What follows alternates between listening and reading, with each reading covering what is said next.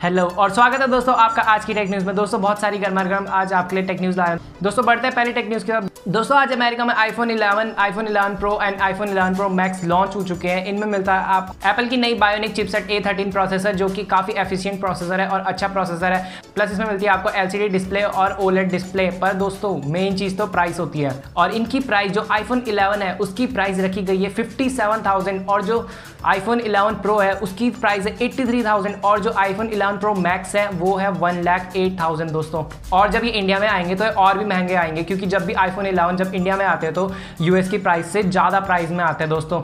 अब आप सोचिए आपको आईफोन लेना है नहीं लेना है, क्या सोच के प्राइस सेट करते हैं, मेरे तो बिल्कुल समझ नहीं आता है।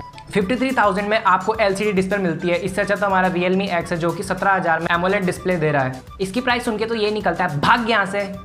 बढ़ते दोस्तों अगली न्यूज़ की तरफ। दोस्तों MI TV इंडिया में 17 सितंबर को लॉन्च होने, प्लस इसके साथ लॉन्च होगा इनका Mi Band 4, जो कि काफ़ी अच्छा फिटनेस बैंड है। अगर आप इंटरेस्टेड हो जरूर से जाके देख सकते हैं, मैं आपको सारी डिटेल्स बता दूंगा जब ये लॉन्च हो जाएंगे। और Mi TV में आपको 4K डिस्प्ले मिलती है, 65 इंच का ये आपको टीवी मिलेगा और काफ़ी अच्छी प्राइसिंग के साथ आएगा। बढ़ते दोस्तों अगली टेक न्यूज़ की तरफ। दोस्तों Oppo Reno सीरीज का नया फोन जो कि Oppo Reno Ace ये आज लीक हो गया है, और इसमें मिलती है आपको 90 हर्ट्ज की OLED डिस्प्ले। भी दोस्तों फ्लैगशिप स्मार्टफोन होने वाला है Oppo Reno की तरफ से। बढ़ते दोस्तों अगली टेक न्यूज़ की तरफ।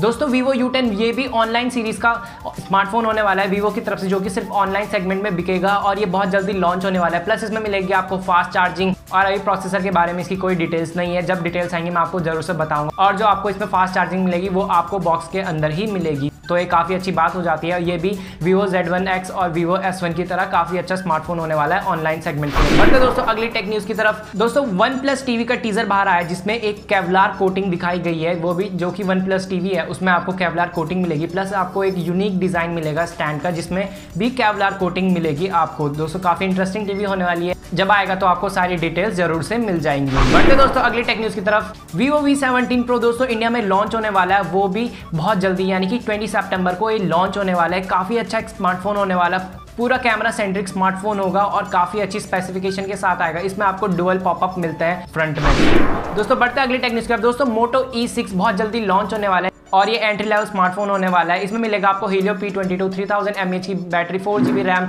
64GB का इंटरनल स्टोरेज, और इसमें मिलेगी आपको 6.1 की LCD डिस्प्ले।